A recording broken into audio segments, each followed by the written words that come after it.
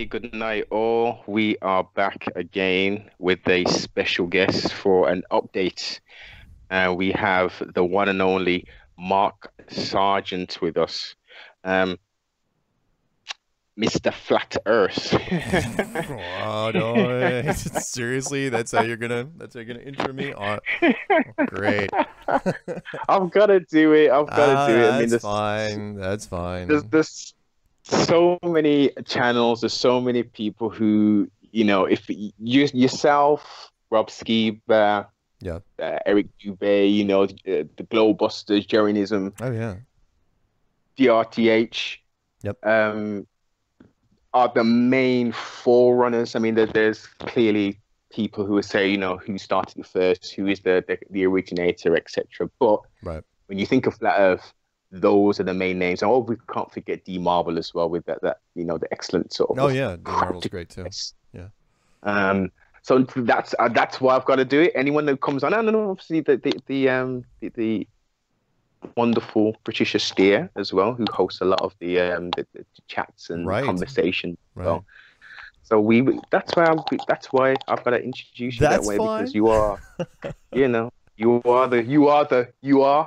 Yeah, So I know, I know. And in all fairness, I the only credit I'm gonna take here is that I created the dummies guide for Flat Earth. You know, the easy intro. So if Flat Earth is a university, I am the freshman recruiter and I get people through the door.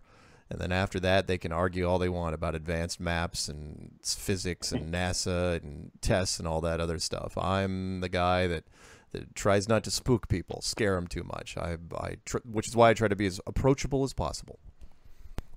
so in essence, a good way you're the milk before the teeth are fully formed, and then we can start to chew. Ah, very British. Yeah, yeah, I like that. It's good.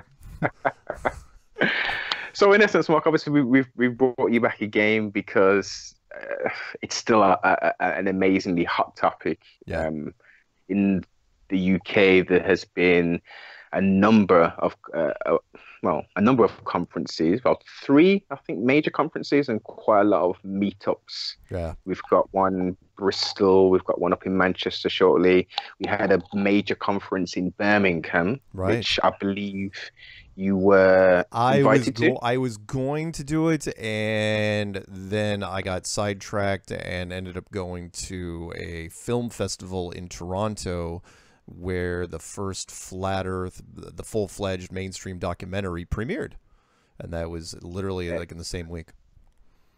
Okay. Yeah. Well, we'll touch on both of those Yeah, things. yeah, yeah. Starting with the conference local to ourselves in sunny Birmingham as it is today. Hmm. Um, there was ultimately after the event. I was able to. I wasn't able to actually attend it live, unfortunately. Hmm. I did reach out to the organizers, but there was clearly some their agenda didn't marry up with a lot of what we wanted to do of sorts. So, Hmm. in essence, for what I know, there was no press allowed in the place, Okay. which is a little bit disappointing. But I did hear that the two major press outlets didn't manage to go in. Um, I don't know how, whether they Yeah, put. you're not going to be able to keep the media out forever. And I know that Britain has tried to take a little bit of a different approach than the United States because, over here, media is just part of our lives. There's so much of Yes. it, not just mainstream, but now social media, which is just it's everywhere. You're not going to be able to escape it. And here's the reason why: if one media group gets in, which is what happened over there in on your side, if one gets in, the others don't have to get in. They're just going to, and I don't even know if it's considered plagiarism. They just give it to the other people. Other people can just take the stories and print it kind of as their own and say, oh yeah, this group reported it first, and everybody's happy. Nobody sues anybody for plagiarism anymore, and that's how it goes. So escaping the media entirely is really really difficult. Yeah, most definitely. I can understand the approach of sorts. They're them trying to sort of control what's sort of said because Oh as you yeah, say, there's hit pieces, etc. yeah, But at the same time, there are a lot of open people across the world. Right.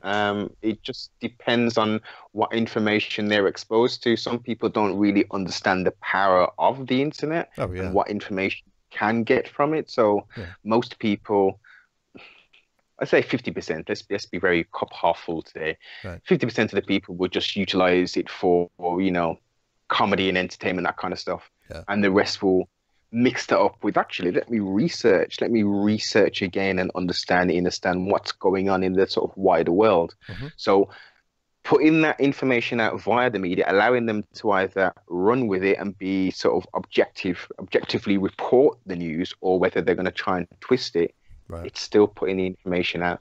There's no such thing as bad news because the news is there Right. to be interpreted. So I think it was a little bit of a mistake. Trustfully, on the next event, it's going to be a little bit more open because there needs to be more eyes on it. Agreed. The news that's been out, for instance, you was on, was it Good Morning, GMTV? With Oh, when I was on with Piers Morgan.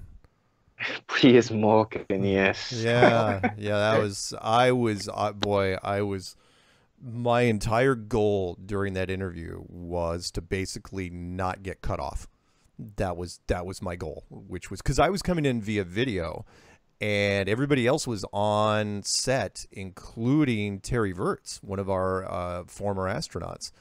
And it was kind of a last minute thing where they said, oh yeah, and by the way, it's going to be in the middle of the night your time because it's early in the morning in London. And oh wow, yeah, Good Morning Britain. It was I tried to be as friendly as possible, and what killed me was that, and I didn't realize this till the interview was almost over, was that Terry Virts would not speak with me, would not speak to me, would not say my name, would not address any of my points. Honestly, if you listen to it and literally cut out all my chunks, it would basically just be him interviewing with Piers. There was literally no interaction between us, and it's like, wow, so he was under orders basically. You got to remember, he retired, and I don't know what the ranking system is over there. He retired over here a full bird colonel in the United States military. It's like, look, you're gonna get to that high of a rank without being able to follow orders, and he did it perfectly. Now he won't be able to do it again. That's a one-off, but it worked pretty well for that interview. It did. It definitely did. Yeah. Why do you think that was? That he didn't want to speak? You there? Uh-oh. Guys, I can't hear anybody right now. Somebody Oh, didn't you hear it? Now I can hear you. Didn't you hear? Okay, didn't you hear my co-host then? No. Speaking Prime. Can you hear me now? Now I can hear you. Okay, no problem. No, the question was, I'm wondering, why do you think he didn't want to speak to you during this interview? Oh, because the questions are too tough. I'll give you an example. The flat earthers make points that mainstream science or anybody tied to mainstream science really can't debate. I was supposed to do an interview with a Georgetown University physicist, and this was through a British television team. And they said, okay, we're going to set this up a certain way where you're not going to be able to talk over each other. You will ask your 5 questions in video format. We will give him the tape. He will watch it. We will record his responses, and we'll just be shuffling tapes between the two of you. And so I came up with 5 scientific questions for him. They were really brief because they wanted it really brief. And the professor got him, and that was it. He folded, and that's it. He said, I'm not going to do it. And he walked away.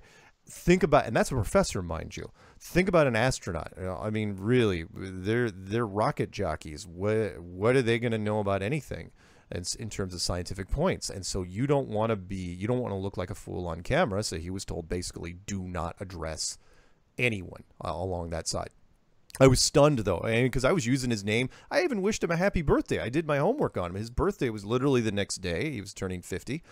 And it's like, wanted to be as nice as I could. And he just would not do it. He wasn't being mean or anything. It was literally like I wasn't there.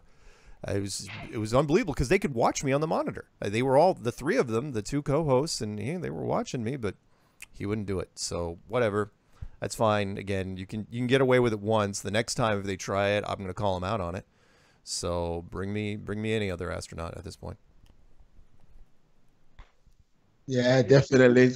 It was great. It definitely got a lot of views. Anyway, Oh yeah. so how did it affect your channel after that?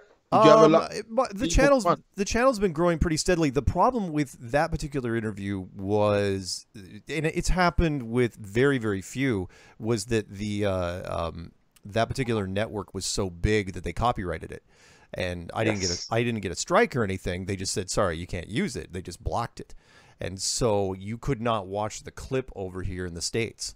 In fact, you couldn't watch it outside of their channel, and since they didn't really have a YouTube channel that pointed at us, and nor did I don't even know if they put Flat Earth in the title.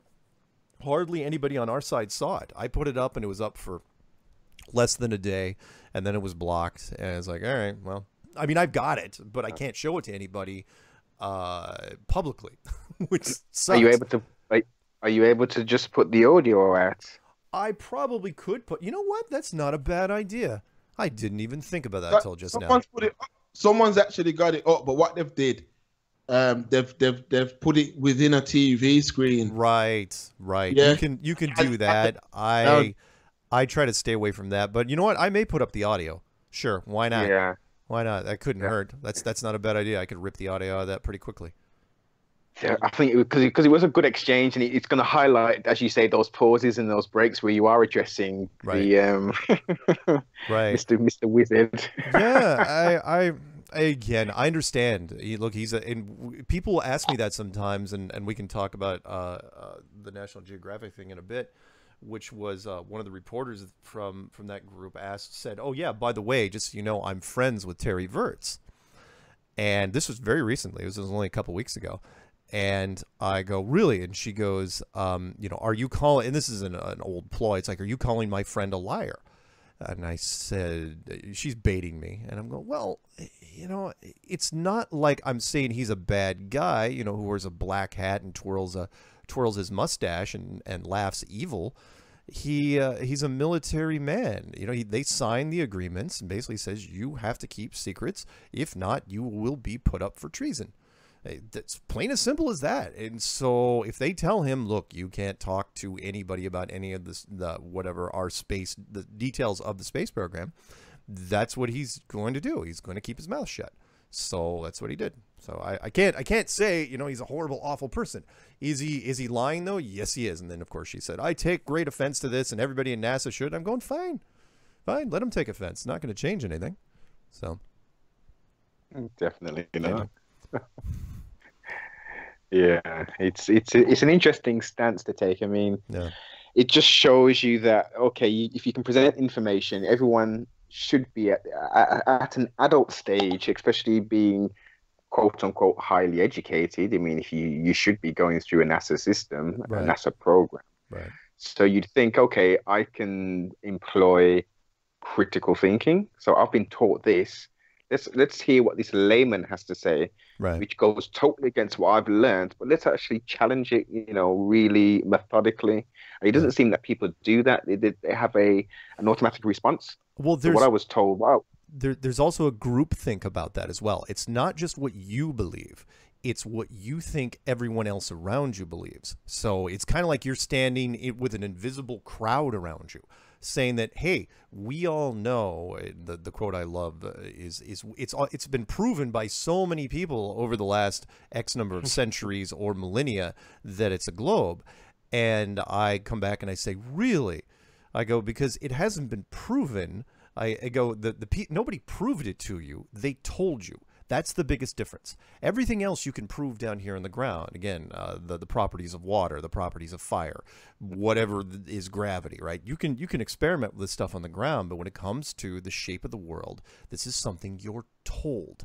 You're told by the men in the white jackets, and they tell you this, and they've been telling you this for the better part of 5 centuries at least.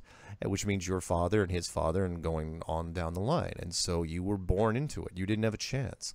That's groupthink. They want, you feel like you're part of this, you're part of the majority, and that we're the minority. It's like, it's not as much of a minority as you might think. Anyway, sorry, it's my little rant. It's also the trendy thing. I mean, most Oh people yeah. these days, I mean, I guess what maybe 50, let's say 20 years ago, Hmm. it was kind of 20 plus years ago. Let's go back a bit further. It was cool to be an individual, Right. to break from the normal, to have your hair a bit longer, how whatever it was, you didn't want to be how the quote unquote society told you to be kind of thing. We Right. had the generations of peace, love, and happiness and all of that. And it grew up and grew up and grew up. And we got to a certain point, it just seemed like they don't want to be individual anymore. They want to fit that sort of that carbon copy. Hmm. They don't want to be out of line. They don't want to say the right thing, the wrong thing. It seems like at the moment there's all this social justice warrior type stuff. Everyone wants to be all, stuff's wrong and we need to make a change. But nothing has really changed except for mass media and social media. But Right. these atrocities have been taking place since before we were even born. Oh yeah. But Yeah. Yeah. cool and trendy. Yeah, people have done bad things for a very, very long time, and social media. I mean, you remember for the longest time it was just media. Over here it was only three channels: ABC, NBC, and CBS for decades. And then the internet came along, and then high-speed internet, and then finally smartphones. And between the three of those, everything is so interconnected now to where even a rumor can spread so quickly that people are questioning. I mean, there's a lot more doubt out in the world for things that we used to hold as canon, as gospel. It's Yeah. now, it's like, okay, now it is questioned by a lot of different people, and you can meet up with people that share your views a lot faster than it used to be. Connectivity, most definitely. Hmm. You mentioned was it Vancouver? That you in? Not Vancouver. Why? What, like meetups or what? No, the Toronto Film Festival. Oh, I'm sorry, the That's Toronto Film Festival. yes, thanks. Yeah. So, all of last year, we had a documentary team from Los Angeles follow around some flat earthers, and it was basically presenting the people of flat Earth. So it wasn't a movie about is it or isn't it. It's okay. It's really, really hot right now. It's been getting hotter and hotter, and here's some of the people involved. And so they covered myself, Patricia, Jaron from Jaronism, Bob from Globebusters, Nathan Thompson from the United States' biggest flat Earth Facebook group, Chris Pontius, who makes the models, and is that six? 1, 2, 3, 4, 5, 6. I think that's all of them. And they follow us around different places. So we shot in San Francisco and Los Angeles, and I went down to Houston to visit Patricia. And sorry, did I say Patricia Steer? Patricia Steer. And she and I went to NASA and gave them crap, and they were all over the place. And then finally, it culminated at the conference in Raleigh. And so the film was finally finished at the beginning of this year, and there were 3,000 entries submitted to the film festival in Toronto, and only 110 were chosen, and we were one of them, which was great. Excellent. Yeah, it was really, really fun. And so we were invited, Patricia and I were invited to go up there, and we spent the weekend in Toronto with the director and the producers of this film. We were only the subjects. We were not tied to the physical making of this film in any way. We weren't producers or anything. But we got a chance to see it on the big screen for the first time, and it was amazing. Is it a flat Earth movie as far as, will flat earthers love it? No, because it's shot from both sides, meaning not only do they talk to flat earthers, but they also talk to Scott Kelly, an astronaut. They talk to a psychologist. They talk to different people from the science community. Psychologist, Mark. Let me just stop you there for a moment. Psychologists, on what angle were they coming? The angle you would expect, which is what makes flat earthers believe in flat Earth, and is there something wrong with them? Type of thing. Okay. Because the question has come up, more than once. My first week I was doing this, people are like, "Okay, are you mental?" And it's like, no, I'm not mental, but at the same time, I'm eccentric, that's for sure. But yeah, so they were talking to all these people. Now, granted, their pieces were pretty small in this, but they had to pepper them in there every once in a while to at least keep the audience from going off the rails. Because it's a really, really heavy Flat Earth movie for the most part. But Flat Earthers won a flawless victory. So when Patricia and I were up there for the second showing, the director decided to announce that we were in the theater, right? And after the movie, because they do a Q&A up front, which we weren't a part of, and within like the second question after we were announced, the people didn't want to talk to the director and the producers anymore. They wanted to talk to us because we were the ones that, you know, that were pushing the Flat Earth thing. And there was a huge curiosity. And that's how I know that this documentary could potentially be one of the greatest recruiting tools we have, because again, it puts the seed in people's head. You remember, all those people in the audience, with the exception of a few, were globalists. You know, they were globe believers, and this was amazing. So yeah, if anyone wants to check it out, the trailer and everything about the movie it's not released yet. They're still looking for a distributor. Is at behindthecurvefilm.com. It's pretty cool. Okay, I got one for you now, Mark, and this is, I've been waiting a while to ask you this question on air. Yeah. The Tesla in space. Now, when you read the comments, everyone was saying, you see, the Earth's not flat. The Earth's not flat. Right. Now, how do you explain that? Is that some kind of is that real or is it not real? Oh my God, no! It was one of the worst productions I've ever seen come out of anything. It was like they were trying to see if they could get away with faking space on the cheap. Could you do, you know, because NASA gets $50 million a day, so they've got money to spend. But Tesla, who, by the way, was not created by Elon Musk, it was created by some other guys. Elon Musk just bought Tesla. Now, everyone listening, don't forget that, because I don't want the history books to like say, oh yeah, Tesla was created by Elon Musk. No, it's created by some other guys. He just purchased them outright. No different than sports teams that are bought by other people. It's like, you know, those guys didn't invent that sports team. They just took it over. No, here's the reason why there's so many different. I made a video on dealing with this directly, and a lot of other flat earthers did as well. But the first things you got to look at are the car itself. The fact that they used this roadster, and it was not prepped. He was the first one to say. Elon said, we did not prep this thing for space. So unless they remember to take all the air out of the tires, and I mean every pound of pressure, those tires would have blown up as tight as a drum and then detonated, destroying the fiberglass. That would have been the first thing.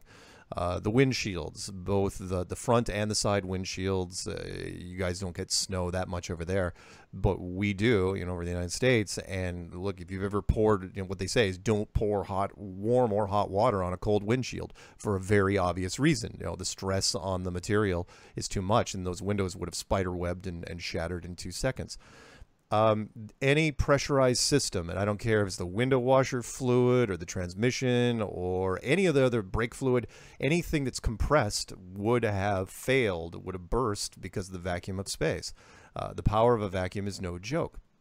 The paint would have blistered, the dash, the plastic, and that's just garden variety plastic in that dash, that would have buckled in 2 seconds. Oh boy, where else could I go with this thing? How about the things that you didn't see? One was the rockets. Yeah, you saw those 2 booster rockets land, but you didn't see the main rocket pull away, you know, break off and launch the car. You didn't see that giant Falcon rocket, you know, tumble off into the distance. And that's because they were trying to save the money in the video layers.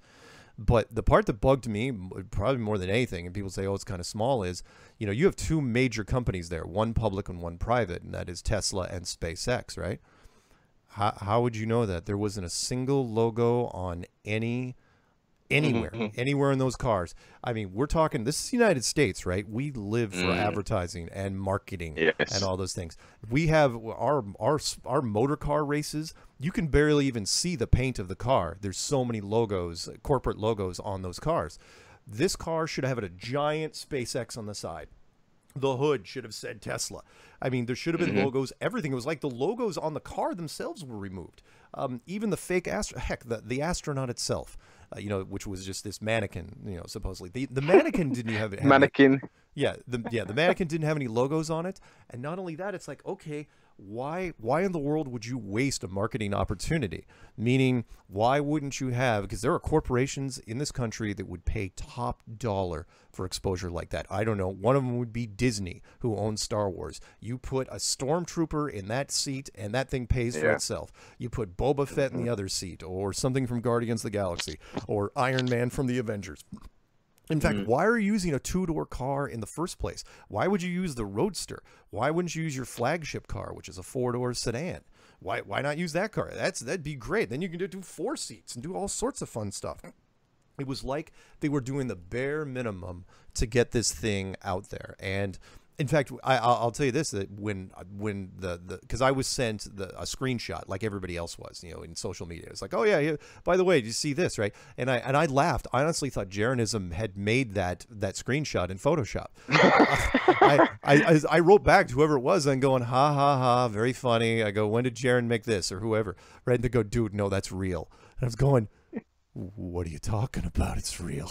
they're going, no, they put a sports car in space. I'm going, wait, what are you talking about? And I'm just scrambling, like running around. I'm going trying to confirm this. But here's the thing, with social media, you can gauge people's reactions in real time. And I think they put it out there and then watched social media and said, okay, how is the public reacting to this? And even a lot of the flat earthers, I'm sorry, not just the flat earthers, but a lot of the normal people that are out there, they didn't believe it either. They were going, it looks fake. It looks fake. You know, and a lot of people are saying that, hey, even if I wasn't a flat earther, I would have looked at it, because we've seen, as you know, we're years and years into the internet, right? Everybody's been sent so many photoshopped images over the decades that you just look at this thing, it's like, yeah, Photoshop, boring. In fact, it's not even that interesting. It's like there wasn't even a meme attached to it. So it's like I literally was going to toss it in 2 seconds. Then I wrote back and I said, oh yeah, maybe I could use this. Who has the original? It was a Jaron. And it's like, no. Yeah. So anyway, Tesla was absolutely horrible, terrible, awful, terrible.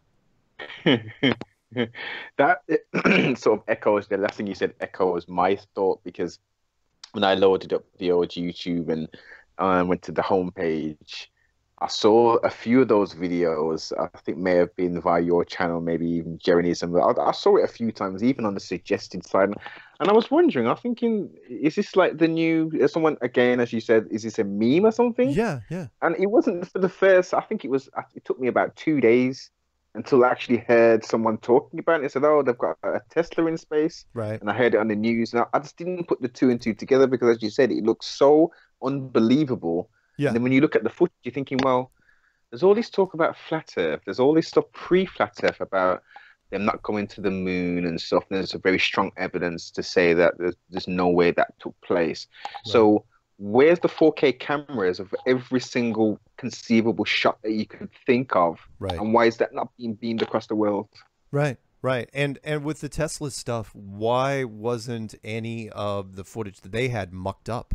It was flawless. Meaning, there wasn't a single crackle of static except for that one shot that apparently was out of sequence, where supposedly the capsule opened up and the car came out, even though we never saw exactly what happened, and they should have shot that from the front, not the side. Yes. A fine example of misdirection, and even I bought it for the first 4 or 5 hours, which was they landed those 2 rockets simultaneously down in Florida, and then they immediately cut to the car, a side profile shot of the car. I was going... And I was going, wow, interesting, right? And I'm going, wait a minute, why would you? Where's the booster rocket, or where's the main rocket? Why would that happen? And it's like you would never land those 2 rockets simultaneously right next to each other for safety concerns, because you got, for the same reason you don't have 2 helicopters landing next to each other. You don't want anything to go wrong, but you have to shoot it that way for the public, because otherwise they're going to get confused. And that is, okay, is that rocket 1 or is that rocket 2? Because they look identical and you don't want to confuse them. It's like, well, let's just land them right next to each other. It's like, it looks good on camera, but in reality, you'd never ever do that. The shots of the Earth it's spinning around, spinning around. I'm going, okay, is it supposed to be going somewhere? Because apparently no one's steering this thing at all. There's no retros, there's no stars in the background, and then they just cut off the feed at one point. Even though there's no static, it's not like the signal's getting weaker and weaker. It's like, okay, and the battery is now dead. It's like, wait, what? What do you mean the battery's now dead? You just declared that the battery's dead? And yeah, it's just. I'm sorry. I could talk for a long time on that Tesla thing. It just drove me insane.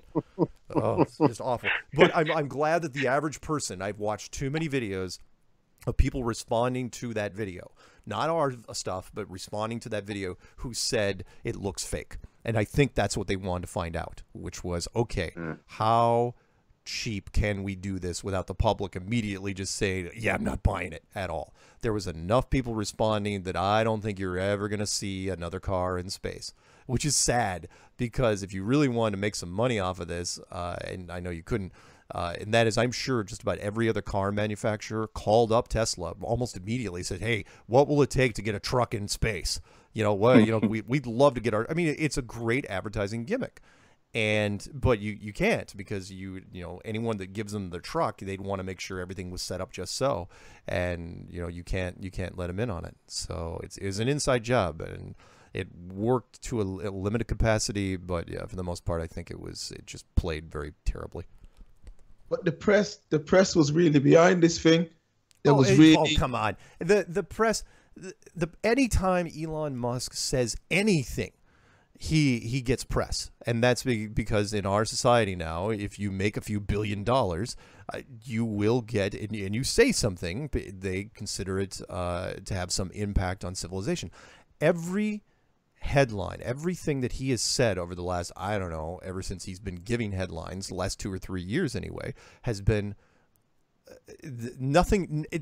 It would make it, there's such bold futurist predictions. It's like drunk futurist predictions, meaning, hey, the Puerto Rico that got hit by that hurricane, right? It's like, I'm going to solve Puerto Rico's power problems with Tesla technology. With our whatever solar generators. Never happened. We're going to send 2 people around the tourists around the moon and back with our space program, with our SpaceX Falcon rocket. We're going to do it in 2018. Nope. It's 2018 now. No one's even talking about it. It's never ever going to happen. We're going to colonize the moon by 2030. Nope. We're going to start launching to the moon 2022. Nope, that's not going to happen. I'm developing a super plane that is going to fly from the United States to China, and it's going to cost cheaper than a first-class ticket.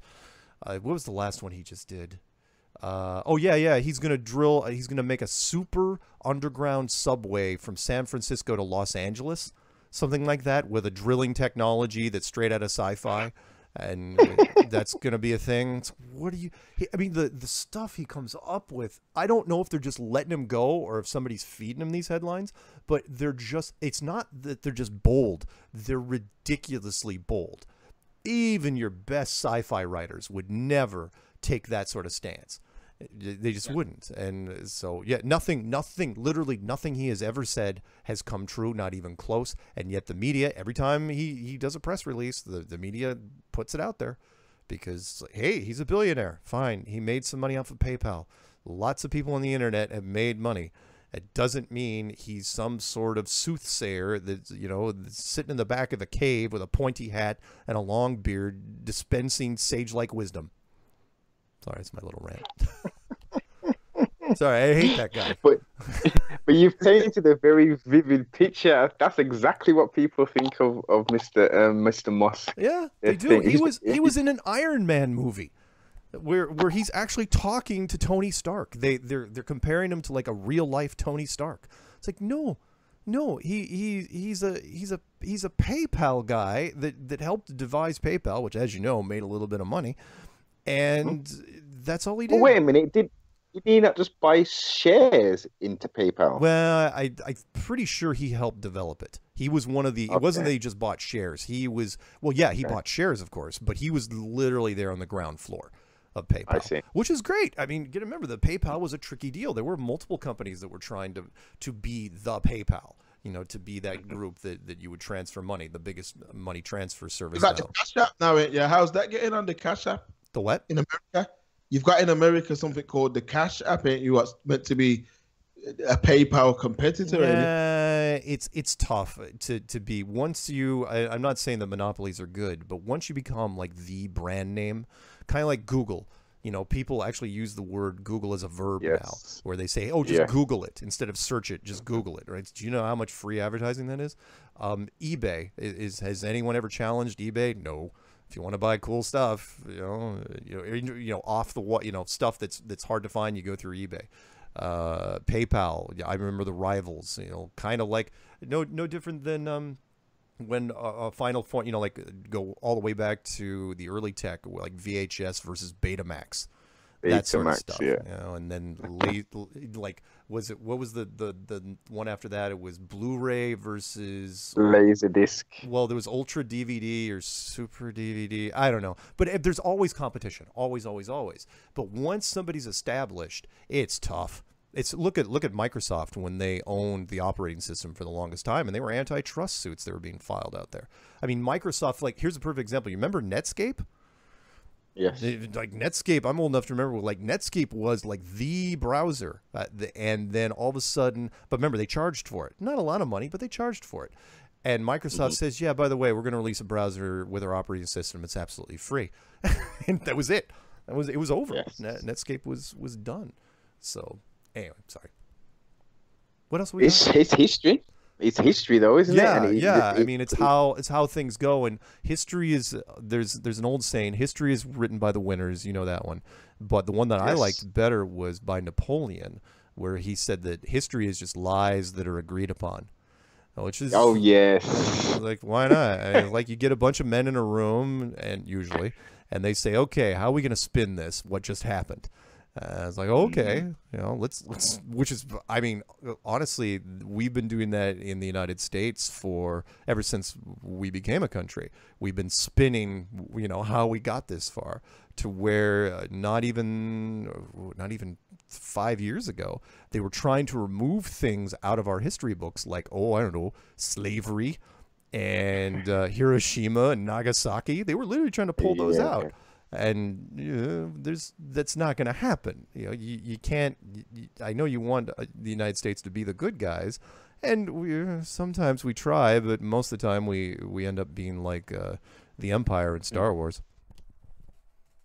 Well, since you've brought up those two, Nagasaki and Hiroshima, what is actually is there any sort of commemorance or memorial done on a yearly basis in respect to what America did in that respect? There might be, but you got to remember it's kind of a paradox when it comes to our media, which is over here.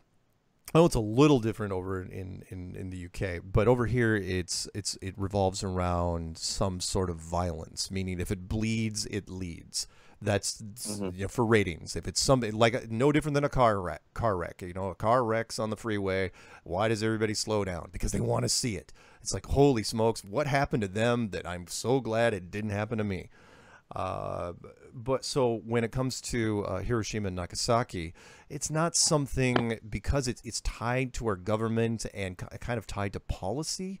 We don't really try to amplify any sort of anniversary every year. Now, there's going to be anniversaries every once in a while, sure. The big ones, 10, 20, 50, or 25 and stuff like that. But for the most part, we don't. Again, we tried to remove it from the history books because it's kind of, it's one of those, like how should I compare this? I really can't. Some sort of domestic violence that you don't want to talk about if you try to do a microcosm of it. And so, we just don't really want to, kind of like, oh, heck, if you're going to go down that road, talk about the Native Americans, which we don't. That was the next one I was going to bring up. Oh, were you? Yeah. I mean, we've got sports teams, the Cleveland Indians, the Washington Redskins, and the Florida Seminoles and stuff like that. But you don't see a ton of documentaries on the Native Americans. It's just not. Yeah, indeed, and also even that term, isn't that an offensive term? A Native American. Well, it's less offensive than, I don't know if there is any other term.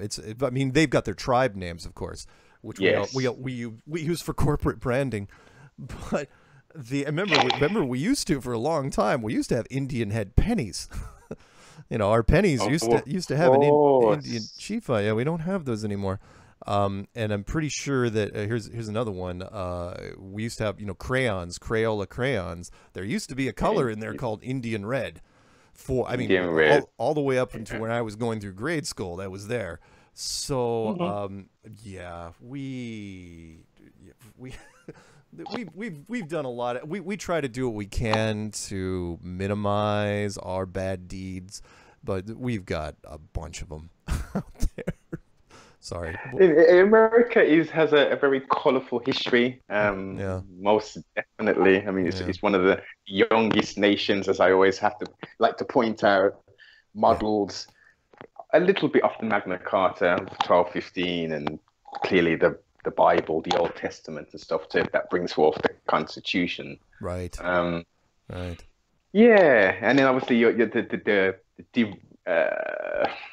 the broken English, which is known as American English. Oh, right, and all the different accents, which I love. There's so many different and most of them are on the East Coast.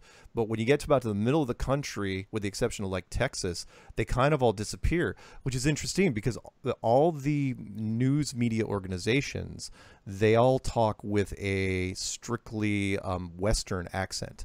Which what I'm talking with now. I mean, there's no twang, there's no real inflections, and people say, you know, it's like, well, that in itself is its own accent. I go, yeah, I suppose it is, but because the media uses it exclusively, it doesn't matter where you are. I mean, if you live in Alabama, if you live in Texas, if you live in New York, all the newscasters, local and national, they all use that same accent. I don't know why they picked that.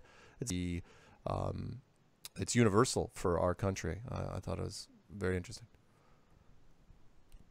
The wonders of language and linguistics. Right. Slightly moving on a little bit to a talking point of sorts around Joe Rogan. Oh yeah. His antics. He seems to constantly bring up flat Earth. He's not dumb. He's not. I wouldn't say on every. Go ahead. He definitely isn't. He definitely isn't. But the thing that is, what it seems to me, based upon the amount of time I've been listening to Joe Rogan, the JRE experience and stuff, he covers a lot of different topics, has a major variety of guests, etc. Right. But it's clear that over the last, I don't know, maybe 5 years or so, his position has just totally. He's done like a 180. So he was all into aliens. He was all into 9/11. He was all into pretty much everything, to be fair. Right. And now his stance has just totally changed. He's you know, it gets quite uncomfortable at times. Sometimes when Eddie Bravo goes on his on his podcast, because they kind of incite him into this kind of conversation, and then he gets all upset and kind of ridicules him. No, you're crazy. You shouldn't be thinking all these crazy. These are conspiracy things. You're wasting your time and this and that. It almost seems like he's, I don't know, like compromised. Yeah, probably. Yeah. Yeah. Alex Jones did a little story on him last year, where he said that Joe confided in him and that they had got to him. And it's not any sort of groundbreaking revelation there. He was, like you said, like 5 years ago, he was a big conspiracy guy, which is interesting because he played. I think he got into it because he got into character he was in a television show 20 years ago called News Radio, where he played I think a maintenance guy or a producer or one of the camera guys. I can't remember exactly what his role was there, but who was a conspiracy guy in the show. And I think he just followed that along, and you know, kind of like Dan Aykroyd, he's actually really into ghosts and all the occult stuff, and he knows all that stuff. The role he played in the Ghostbusters was not a stretch for him in the slightest. But Joe Rogan, I loved him. In fact, I enjoyed listening to him because his big thing was he went against the moon landings and said the moon landings were junk. They were awful. They were fake totally. And he had such conviction. And in any sort of debate, if both sides are relatively equal, conviction will win out the day. Who seems more convinced themselves that their topic is right? And he destroyed people. And he was winning. And then all of a sudden, he went silent. And nobody heard from him for a little while. And then when he came out of his silence, he had a brand new television show on the Sci-Fi Network, a 1-year contract, and in the very first episode, he recanted and basically took back and might as well have just apologized to anything bad he ever said about NASA. I'm just like, whoa, okay. It'd be one thing if you just had the show. That would be suspicious enough. But to retract, not informally, like your opening sequence is, oh yeah, I totally believe in NASA now. It's like, okay, so they gave him a show. They didn't have him do a guaranteed thing where he was picked up for 2 or 3 years, but then he became one of the most prolific podcasters in social media. And when he changed over to that, and that's what he does now. You know, he does a show, I think, freaking every day, and he can get just about any guest he wants on that show. And he's brought on Neil deGrasse Tyson several times. He's gotten astronauts multiple times and physicists. And when the flat Earth thing started coming out, I think he knew a good thing when he saw it. Regardless whether he believed in it or not, he knew it was good ratings, and he knew that attacking the flat Earth would get him just about as good ratings as if he was actually believed in flat Earth. In fact, maybe even more so, because then he could get guests on to attack it with him. And that's what he did. He brought up flat Earth so many times. I literally lost count of how many different people. That would be one of his things. It's like he'd bring on a guest and say, "Hey, what do you think about these flat Earth idiots?" Or he'd bring on a guest specifically to go after the flat earthers. And that was, to this day, that's what he did. And Eddie Bravo kind of helped him in a way, because Eddie Bravo was the loose cannon side of Joe Rogan. Yes. Yeah, he's a good friend of Joe Rogan, but Eddie Bravo does his own thing. And Eddie Bravo even went so far as to interview Eric Dubay on Eddie Bravo's podcast. Brought him in on video. The connection was horrible, and they ran too long, and Eric decided he was going to go off the rails. And I predicted that almost to the minute. I said, if Eric is under 90 minutes, if they keep the interview under 90 minutes, he'll be fine, because he'll only get out the information. He won't start going off into his personal opinions about the flat Earth community. But no, they ran long. He got comfortable, and it's like, then he just started attacking everybody, including, which I felt bad because, as a producer, you hate to see it, which is he attacked Alex Jones. He did an impression of Alex Jones on Eddie Bravo's show, and Eddie Bravo is a friend of Alex Jones, and there is Eric Dubay just going. I mean, it wasn't a short little dig. He was going on for 5-10 minutes to where they accidentally cut him off, and when they brought him back on, they didn't bring him on with video. And so it was. I missed that part, to be fair. Oh yeah, you ought to watch it. I mean, he was doing a really bad impression of Alex Jones. You know, the whole rah rah rah rah rah. You know, the whole when Alex gets into character and he starts getting all. Oh, that was another thing, by the way. If anyone is a huge fan of Alex Jones, he went to court last year, and child custody, no shock there, and he confessed to the judge that everything that he did in his show was an act. It was a character. It was a role. And so anyone that thinks, again, I'm not going to pick on like World Wrestling Federation stuff and all that, and anyone knows that it's good theater, the World Wrestling stuff. Alex Jones is a different kind of theater, but the fact that he's admitting to it didn't help him much, that's for sure. Anyway, so there you go. Mr. Jones. Yeah, it's. I mean, also, as you say, you brought up Eddie Bravo, who brought Eric Dubay on. Yeah. What do you think has happened to that guy? Eric or Eddie? Yeah, Eric. Because I'll get on to Eddie in a minute, because I think that there's Eddie's a bit. I can tell you what happened to Eric. Eric wouldn't listen to anybody. Eric has created a bunch of good content, no question. His 200 proofs is really good, and he was making a lot of videos, and he did some good interviews, and everything was going fine. Where he ran into a problem, and it's been there since the beginning, was his extracurricular stuff. And I don't mind saying this because I'll be as gentle as I can. He's anti-Semitic. Plain and simple. He does not like Jewish people. And he goes, so when he makes 30 flat earth videos, and then he makes one that says how much I don't like Jewish people, and I won't go into the details. It's like, you can't really mix the two. It's really, really tough. To where I was talking to. Well, is he presenting? Because I haven't. I think I know what you're alluding to. I haven't actually watched those videos. But is the information that he's presenting, is it credible and logical, or is it just totally farcical? Oh, you mean the Jewish stuff?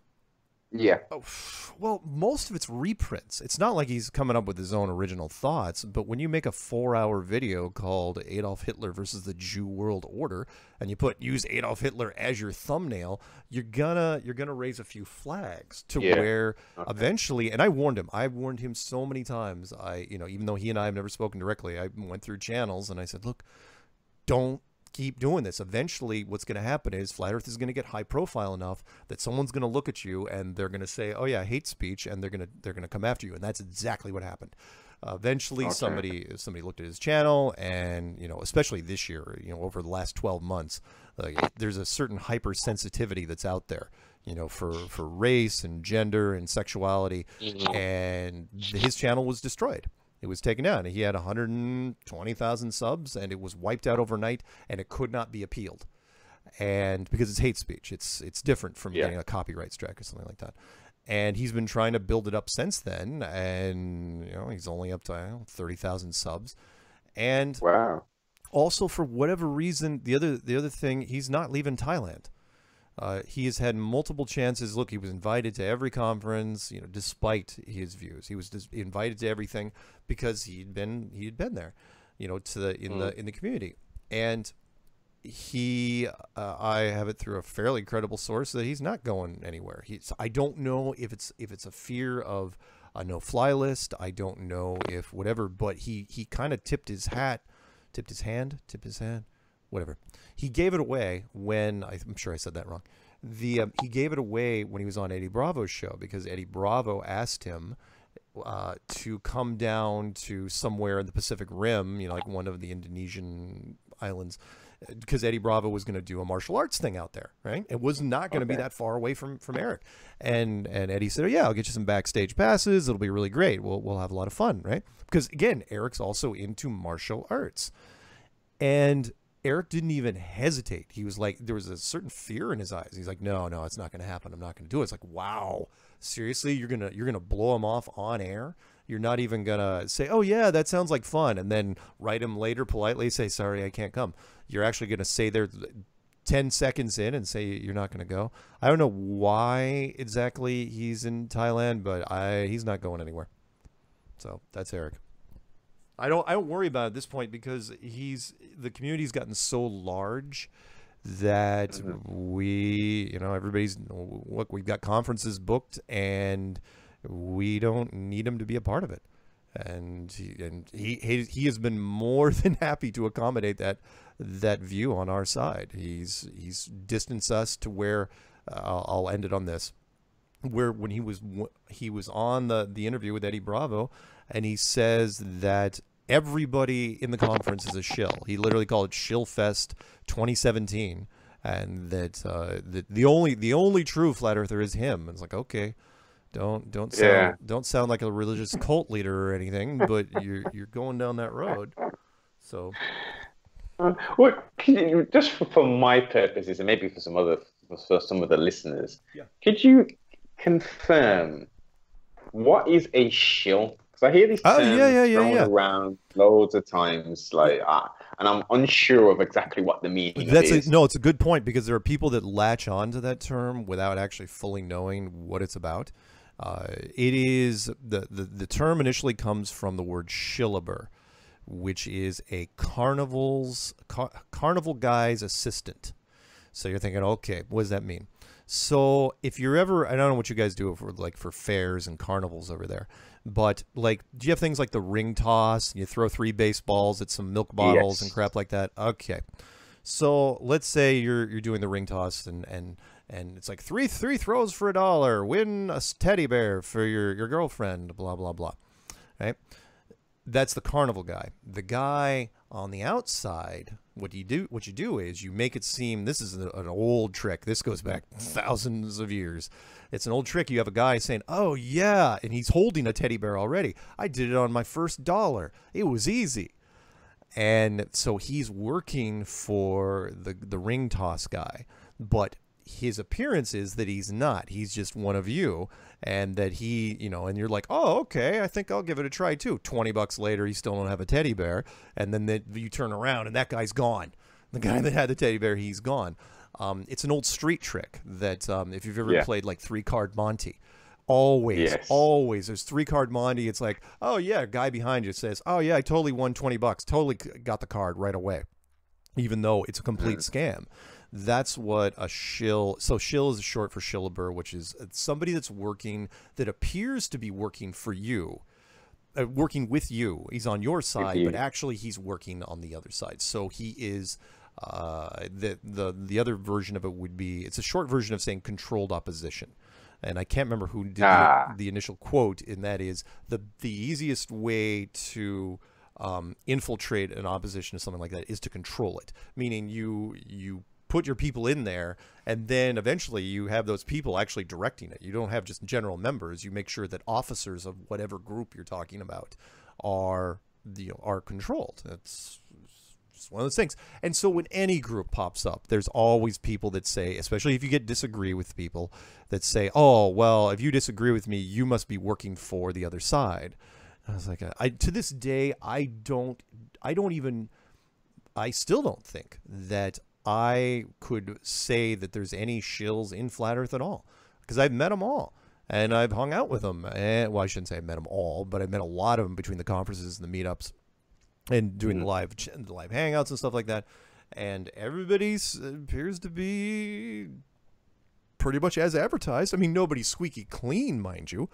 Everyone, every once in a while you run into somebody who has a checkered past, but as far as government agents, come on, you don't need. Anyway, go ahead. So to trying to get into the psychology of that, then, so you just defined what the shill is, then. So, what I'm trying to find out, well, in a stand, what would this government agent get out of infiltrating? Is it to cause disharmony, or is it to gather information? Well, like, what would this shell be doing? Yeah, if you're going to infiltrate like a terrorist group, that's one thing, because eventually you're going to shut them down. Or if you're going to, like law enforcement, they do it all the time. You send guys under deep cover into cartels and drug operations, because eventually you're going to shut them down. Eventually, that would be the goal of any particular group. You don't make it bigger. You disrupt as much as you can, and then you shut it down. Flat Earth has been going gangbusters, and it just keeps getting bigger almost exponentially every year. And so if there are shills, they're doing terrible jobs. I mean, you would never want to talk to the media.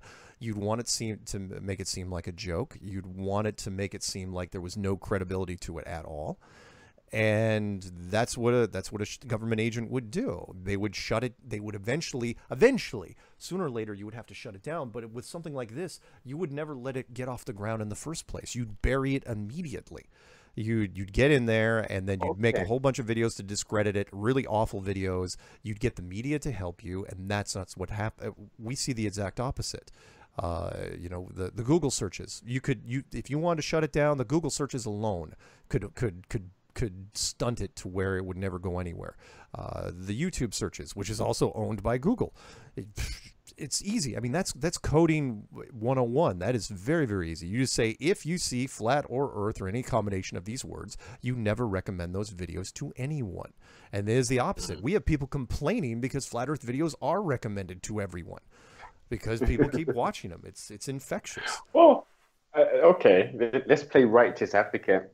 So maybe and this is kind of falling on more of a skeptical side. Maybe this has been put out to take people's attention away from other serious, Conspiracies. quote Yeah. unquote, conspiracies. Yeah, so Sure, the sure. 9/11 Truth Movement, for instance, the Waco, Texas. We can go on and on and on. And The that's military. and there are people that feel that way. In fact, I know some dedicated trolls that feel, and I understand that, and which is that the rabbit holes only go so deep and no deeper. Meaning 9/11 is the ultimate of all conspiracies, and there's nothing bigger than that. And I take pride in the fact that 9/11 is the biggest conspiracy ever. And then all of a sudden you show them flat Earth. What do you think they're going to do? It's all of a sudden, it's like all this energy they spent in 9/11 has now been diminished, has now been overshadowed by this monster, this Goliath that's flat Earth. However, I go the other way, and I say, because I've seen it too many times with conspiracy people, if you people that believe in all sorts of conspiracies, but they will not believe in flat Earth, and I say, look, if you can get your head to absorb even a fraction of flat Earth, you're going to believe everything else. Meaning, if you didn't believe in Sandy Hook, or if you didn't believe in 9/11 or Pearl Harbor or every American war or anything like that, you will now, because flat Earth opens up your mind to everything. It's literally the ultimate open-minded test, to where nowadays, not only do I not do anything malicious to anybody, but I can't even judge somebody. So if somebody literally came up to me and said, oh yeah, by the way, I know a guy that swears that Elvis had Bigfoot's baby, normally I'd be like, okay, yeah, you can go away now. Now I can't judge this guy. I'd be like, okay, I'll give you a few minutes. What do you got? Why not? How can I? It'd be hypocritical. I open my day with flat Earth, flat Earth on toast. So what's crazier than that? And so anyone that says that it's distracting from the others, in the short term, yes, of course, because flat Earth is all consuming. People go down that road and they don't sleep for 2 weeks and they just watch tons of flat Earth videos. There was a guy that worked for YouTube that came out recently that said, he goes, the average flat earther person that gets into flat Earth watches like 20 flat Earth videos in a row. What do you think we're going to recommend to people? Right? Because people are complaining. It's like, why is flat Earth just keep getting recommended?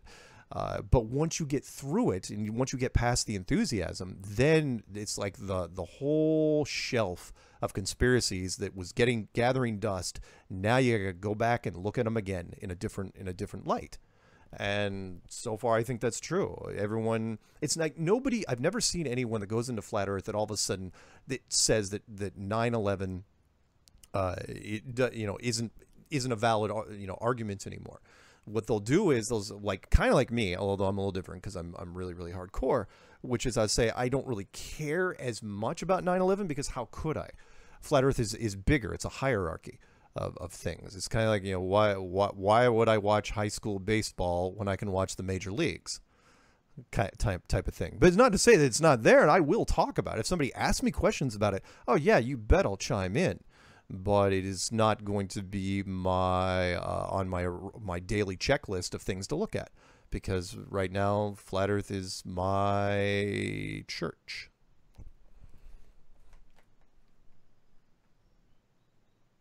Cool. Yeah. Mark, you still there? Yeah, I'm here. Sorry, when I end sometimes, I'm sorry. You guys don't know because I'm rolling, but in my mind it's like, okay, I'm going to end on this word. But sorry. Anyway. So Mark, at the minute, there's like this. It's being spoken about across the internet. Yeah. About this censorship and YouTube. Is it true that YouTube are targeting you guys as well? The flat No. We dodged what you're talking about initially was, and I don't even know if it was censorship as much. It was over here was called the adpocalypse, known as cross between advertising and the apocalypse. That was because as you know, there's a lot of rabbit holes in YouTube, and YouTube, being that they were owned by Google, thought they could flex their muscle. It's like, you know what, we're going to put our corporate advertisers, because no different than television. So like if Chevy Trucks wants to advertise on videos, you make sure their videos are, their trucks are advertised on videos. But YouTube wasn't caring. It's like, you know what, we're just going to put them on anything. So it doesn't matter what the video was. They would put these advertisements, and the advertisers started to complain. It's like, no, we only want appropriate videos. And it's like, well, it's a lot of work. We don't want to do it. Plus, you know what? We're Google. We're bigger than you, so who cares? And eventually what happened was the corporation started pulling away the advertising dollars. And so Google's only response was, okay, maybe we can help clean up, kind of like cleaning out the bad parts of town.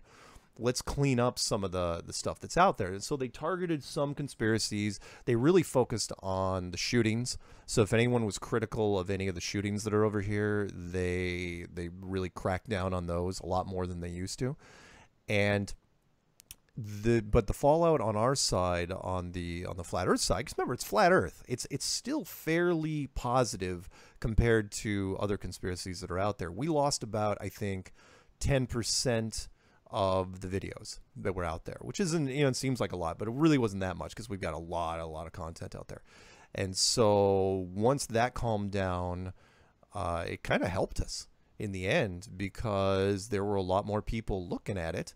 And we were kind of becoming this little, remember I said the guy that worked for YouTube, we were kind of like this little cash cow for YouTube. So why would you go after, I mean, yeah, other conspiracies, not as much, but if there's one conspiracy out there that's making, that's getting a lot of clicks and a lot of views, remember, YouTube is no different than any other television outlet. And their ultimate goal is to have you watching them all the time.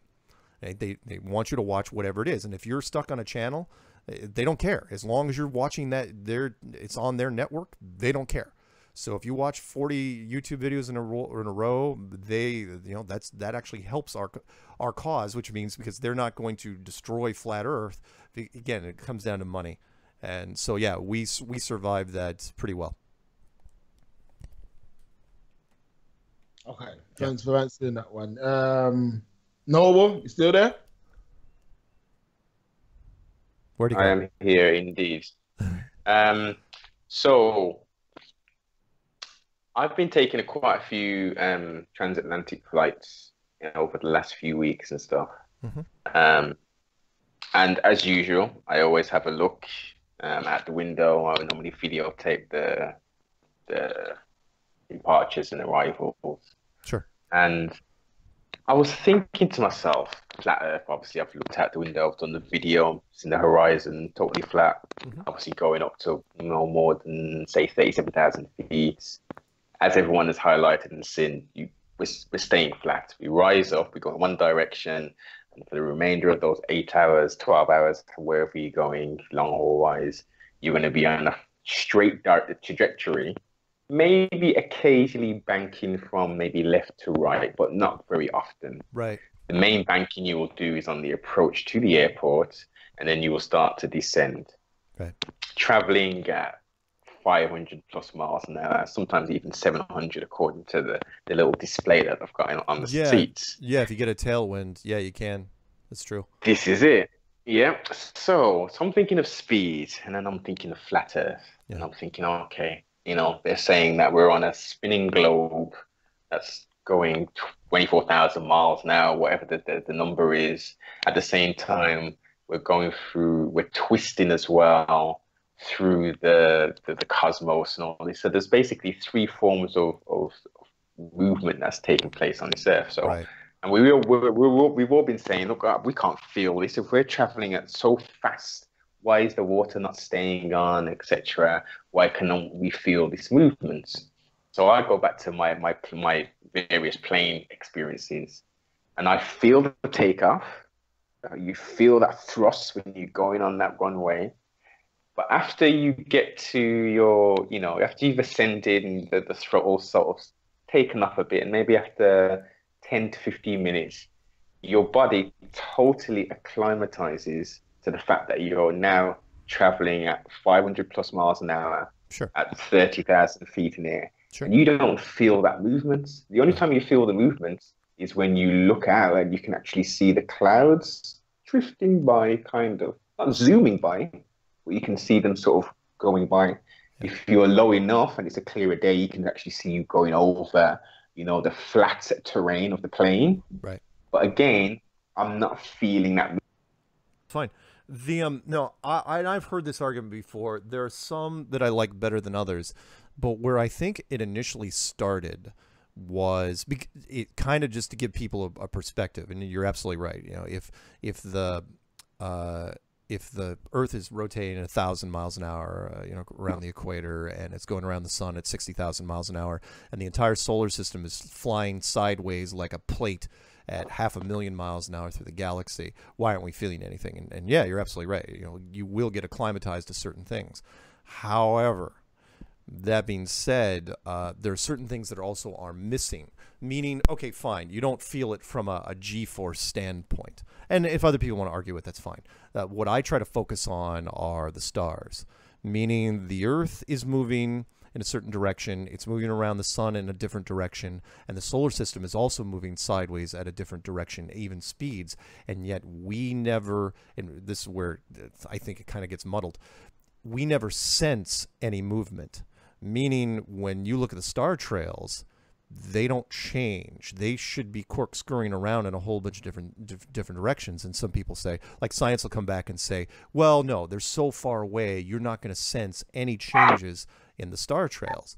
And I'm going, well, no, if you consider parallax, you should, because the nearest star is what, 4 light years away. If you want to round it up to 10, that's fine. But they also say there are stars that are thousands, if not tens of thousands, if not millions of light years away.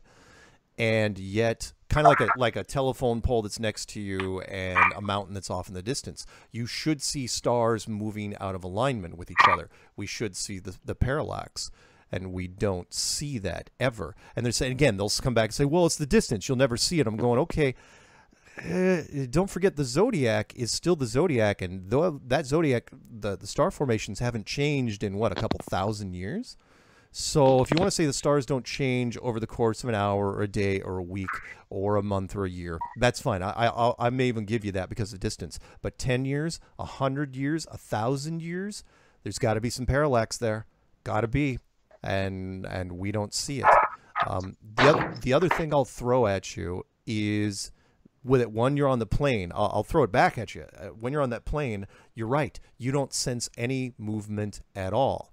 And that's actually one of our big points, which is the planes are flying perfectly level. Now, human beings may not be able to detect how, distances and relative motion, but we can sense motion very, very well. So even if the plane noses down 500 feet, you're going to feel it. When you're on that plane, it's flying perfectly level. It's perfectly level. You don't sense anything. And yet, when it's flying over the curvature of the Earth, especially at 500 miles an hour, it should be either dipping down or dipping up to account for the curvature. Because remember, every 50 miles, you're talking 1,700 feet worth of curvature.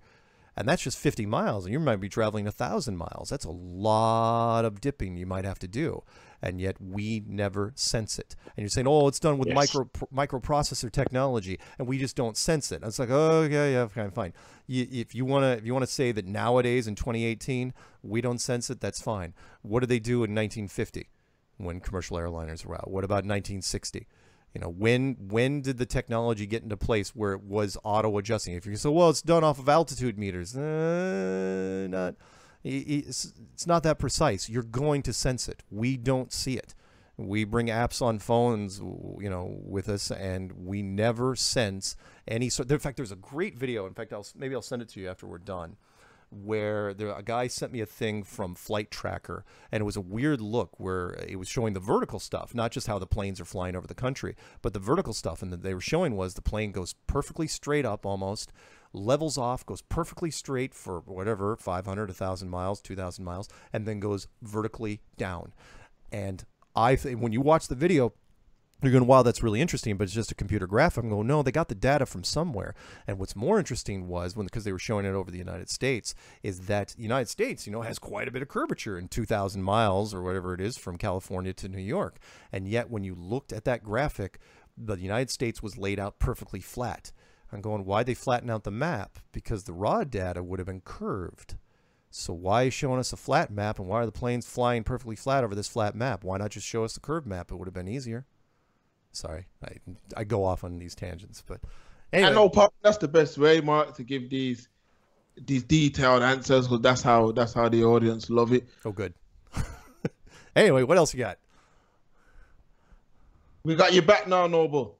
I know Noble had one more question before he wrapped up. Okay. Yeah, I am back. I am back. Yeah, the only other question I have is when are we going to have the American, contingent arrive in the UK for one of these conferences? Hopefully soon. I'm not going to go into the details of what happened with the UK conference last time, but it was decided that the UK conference should be just Europeans, which is fine. And again, we didn't have, to be fair, when we did the American conference over here, we only had one from out of country, and that was Irusan Ducci from South America. And I think he actually attended yours as well over there.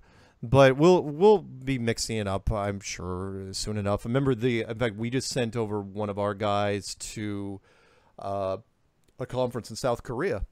Just, I think it was the beginning of this year. South Korea? Yeah, South Korea. The Indonesian market and the Pacific Rim chapters are really, really big. I mean, we're everywhere. In fact, I did a Skype thing in fact, it was just last month, I believe, down in New Zealand, where they Skyped me in, and I think they Skyped in Dave Murphy as well, if I'm not mistaken. Yeah, I think I listened to that one. Yeah, that was a good interview. That was a lot of fun, and it's like, wow. I mean, yeah, it was at a bar. It wasn't exactly the most formal thing in the world, but it's New Zealand. What did you expect?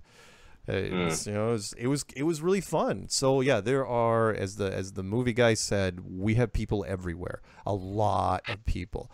And I don't want to delve into too much of the details, but we talked about it on air. But when I was down in Los Angeles, I met celebrities, notable celebrities that were into this, and they're still in the closet. Spoke with my cousin, who said that she spoke with financial guys, big, high-ranking financial guys that are also into it. And I'm not going to go into details of who they are, but most of the community is still in the closet because it's still not fashionable to come out. I mean, it's getting there. We're on that fringe. Let me end with this, where I got called down to National Geographic, the big periodical. They flew me down to Los Angeles to witness a test from a skeptics group that was trying to show us that indeed there is curvature, and they screwed it up horribly. But I don't get into that too much. But the fact that National Geographic was talking about this, and towards the end of the interview, saying along the lines of how they were concerned that this was what happens to science when this thing gets too big. They were almost speaking about like it's an inevitability, and I realized after I'd met the amount of people that I'd met that it is inevitable, because there is no grapevine that is immune to flat Earth. Meaning, it doesn't matter how rich, how powerful, how talented, how beautiful you are. Flat Earth is bigger than you. It's bigger than the president of your country. In fact, it's bigger than your country entirely. So, and as you know, when people talk, they say, after you get, comparing, it's like, oh, how's the weather, blah, blah, blah, and sports teams, usually somebody will throw out a story. It's like, oh, here, well, what's up? What's happening? What's going on? What's new? What sort of interesting story? And Flat Earth is the most interesting story I've ever heard of. And so eventually, you kind of go back and forth until somebody brings it up. And that's why we're seeing it in circles that are even surprising me a bit. So yeah, Flat Earth, it's gonna be, where it's going, I am not sure, but wherever it's going, it's gonna be big. Great stuff, great stuff. Well, Mark, Sargent, thanks for coming on once again. As always, you give us the great detailed breakdowns, and that's what we love. So happy to be here. Until next time, we'll stay locked into the flat Earth clues, and right on. Until next time. Oh yeah, and by the way, I did Clue 13, and which is called The Lost Nail, and that just came out a couple weeks ago. And Clue 14 is coming out next week. It's going to be called The Coat of Credibility. Okay, we'll stay tuned for that one. So right on. No problem, Mark, Sargent. Thanks as always. All right.